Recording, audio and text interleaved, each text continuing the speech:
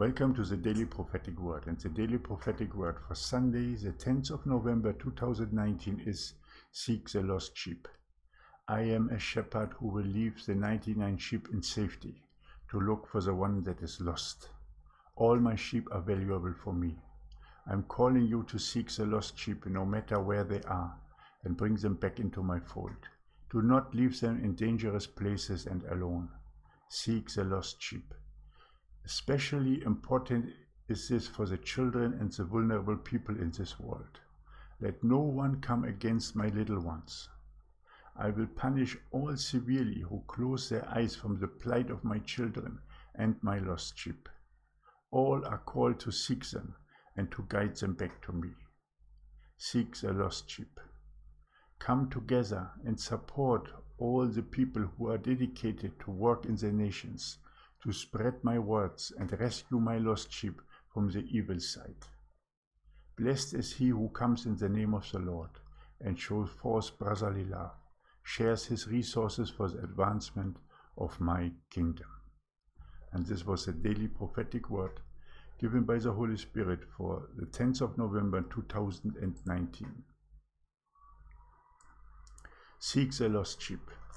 As the Lord has told us and called us forth into the mission to Cambodia, we are daily seeking the lost sheep, looking for the people who need help, looking for the vulnerable people, the one homeless, the children without clothes, the children without education, cases like baby Grace, where you helped so perfectly.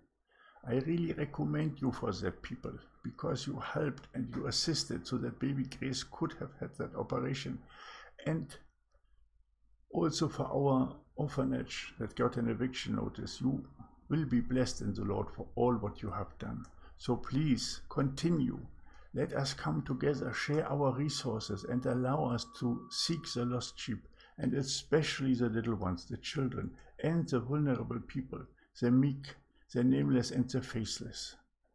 Let us bring the resources together. Help us to go forth in our mission and to gather the people, and in this way also to spread the message of the kingdom to come.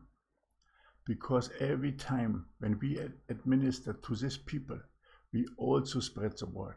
We spread the name of the Lord, and we spread the name of our Father, God Almighty. So help us in our ways, sow into the ministry, and assist us wherever you can. Only if we come together in a group of compassionate and kind Christians can we have a great impact. If you cannot do it at your place alone, then come forth and help us, that we come into a community of loving people, and that we can then use our funds that we pool together so that we can share it and help the little ones, the children, the meek, the suffering.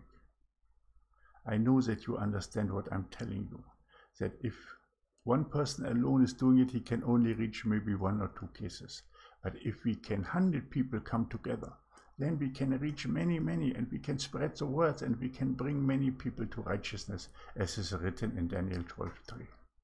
We are called to be the harvest worker of Luke 10. Read Luke 10. God sent out the people in his name to preach the gospel of the kingdom.